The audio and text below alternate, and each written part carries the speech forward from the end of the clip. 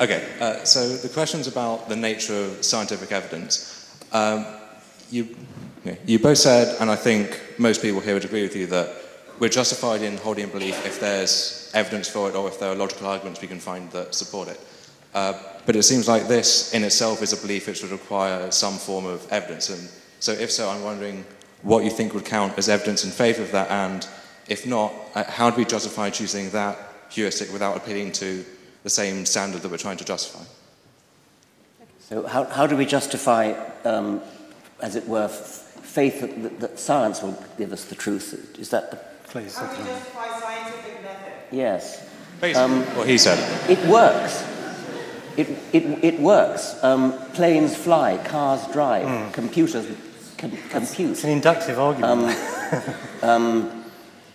If you base medicine on science, you cure people. If you base the design of planes on science, they fly. If you base the design of rockets on science, they reach the moon. It works, bitches.